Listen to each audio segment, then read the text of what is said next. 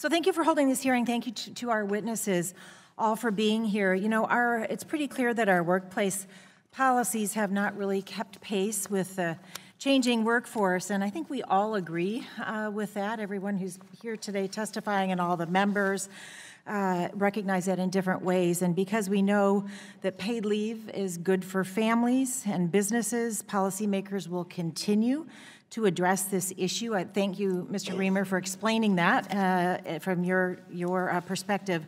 My state of Oregon has been a national leader in passing legislation to provide workers with paid sick days and predictable schedules.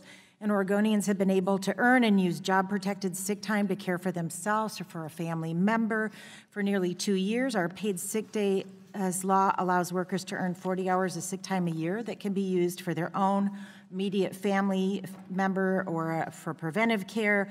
The law also allows paid sick time to be used for domestic violence survivors to obtain services, a really important aspect there. And almost 500,000 workers benefit from this law, and that makes Oregon a better place for families to live and work. And importantly, these policies, as Mr. Reamer explained, help businesses recruit and retain good, loyal employees, and that decreases turnover and costs associated with hiring and retraining.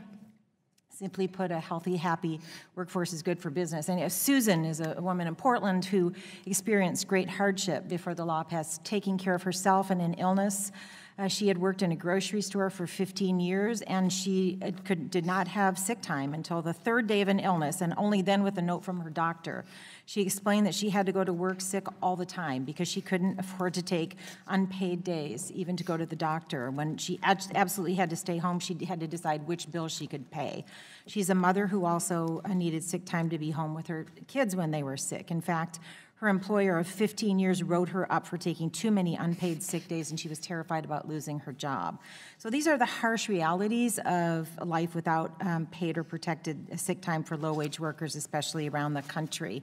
So we've heard from members on the other side of the aisle about H.R. 4219, which does not solve the problem because we know, because that's voluntary. We know that states and local jurisdictions will continue to address their needs of their constituents, like Susan, and that's what Oregon did.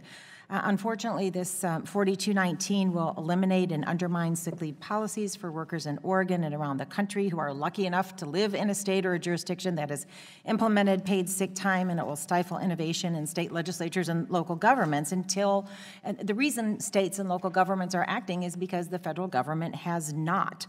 So if we really want to help workers and families, we should be talking about the Healthy Families Act, which I know our colleague, Congresswoman DeLauro, will talk about, and also the Family Act for paid family leave. That's what we should be discussing today, and until we set that federal standard, state and local governments need to be able to act. So I know, President Reamer, you talked about your law being in place since October of 2016, and can you talk a little bit about how your businesses have responded? How has the community affected? How is the community affected? And what are some of the?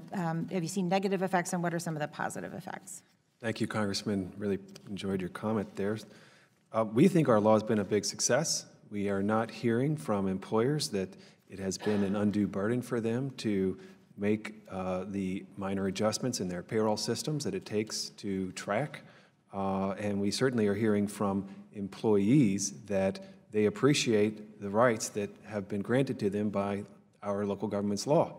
And we know that we had to work closely with our major employers to help establish that nothing that we did in our law would, require them to change their policy.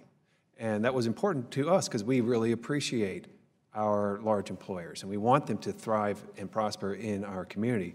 And if they're offering better than the requirement, we don't want to disrupt that. So thank you. And when I'm in Oregon, I participated several years in a wonderful event called When Work Works, and we have many small businesses come forward because oftentimes you hear that these policies are a burden on small businesses, and they talk about how it actually helps them. with recruitment, with retention. And Mr. Chairman, before I close, I want to ask unanimous consent to enter into the record a letter from Patagonia's Vice President of Human Resources and Shared Services. The letter explains the outdoor retailers' investments in their employees and how they have seen it help both their employees and their bottom line. Hearing no objection, they'll be entered. Thank you, Mr. Chairman, and I yield back.